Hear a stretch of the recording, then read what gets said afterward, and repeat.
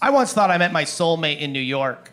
I was on the subway, doors open, in walked the most beautiful woman that I have ever seen. Sat down next to me, this guy. And she went, "Excuse me, sir?" "Yeah?" "Does this train stop at 34th Street? She just wanted directions. But we started talking, and I was making her laugh. We were kind of hitting it off. And as she was getting off the train, I wanted to ask for her number because why not? But instead, I gave her my business card. And I felt like I failed until this guy that I didn't know on the other end of the train just turns to me and goes, "That was awesome!"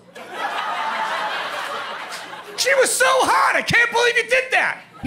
Here's my business card. If she calls you, you call me, just so I know that this could happen to guys like us."